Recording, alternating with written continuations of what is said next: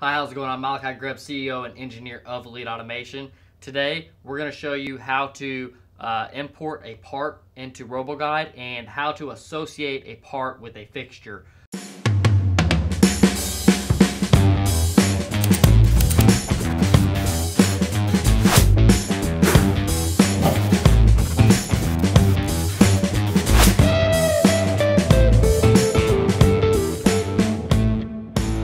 Today is kind of just going to be generic, but it's something that's very powerful. It's something that can be very, very useful in a real-world application. I'm sorry that when we're doing these videos, we're showing off so much generic content, but in reality, it just takes a lot of resources for us to use our own internal designs, and a lot of our own internal designs we can't use because of proprietary information.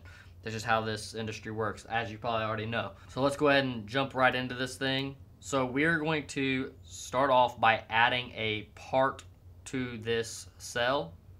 So we're just gonna click right here, add a part. So you can add a part from the CAD library, or you can add a generic item, or you can add a single CAD with, like say for instance, that could be your external device. We're gonna just use something from the CAD library like I mentioned. This pops up, this box, and we are going to go through here and choose what item we wanna use. We're just gonna go ahead and use a door, just for this example's sake. We're just gonna okay it. We're not worried about changing the size of it or anything like that. You can change the size and the scaling right there. You can even give it a weight that the door is. So now we're gonna go ahead and add a fixture. So we want this fixture to be close to the robot. We want our part to be close to the robot. And maybe we know the exact dimensions of the fixture to the robot. Same way we just added the part is the same way we're gonna add a fixture. So we're just gonna add a table into here. Like I said, this is very useful for if you know exactly how far away your fixture is away from your robot, but maybe not necessarily the part. Maybe you just don't have a 2D CAD of that or 3D CAD of that. So you can go ahead and put in whatever your fixture is. Let's just say it's like a nest, something more designed to be specific to the part that you're working with. So we're just going to go ahead and change this. So we can put this to a 0 and it'll bring the chair leg. Now the origin of different parts are different. So sometimes if you put 0, that'll sink that table below the surface of the ground. So we're just gonna move it where we want it. Kind of just drag it around.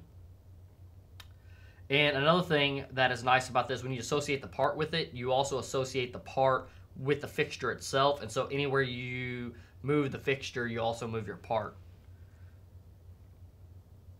So let's just go ahead and change this to okay, apply it, boom, just so we have a better contrast of what's going on here. So we've made a video on how to change that color if you didn't catch that. So now we need to click into the table fixture, click parts, and then it has the associated parts that are inside the cell. They're not associated at the moment actually. We're gonna associate them here. These are just the parts that are existent within the cell. So we're gonna check that. We're gonna hit apply, and boom.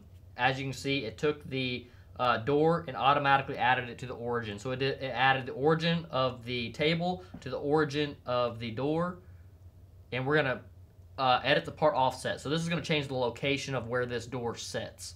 So this is the part that's really important. Like if you know exactly where this door goes, you can drag this around and put it in the exact location. So we're just manually making changes here.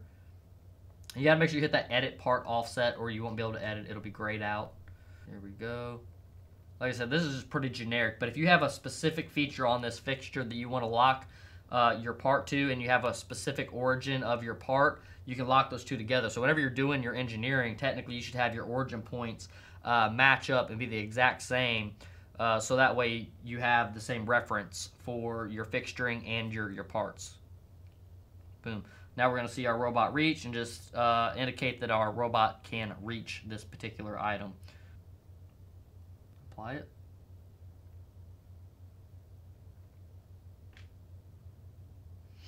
Alright, so as you can see, we've added a part to a fixture. Hopefully this video was useful for you guys, and hopefully at some point we'll get to the point where we can devote some more resources into doing these type of videos and actually do some like legitimate fixturing. But like I said before, it's very resource intensive to try to do a full design of a fixture and then have a part that's associated with that fixture. But at some point, we're definitely going to be there. We're definitely going to get there, and we're going to produce that content, and most likely be producing that content for free.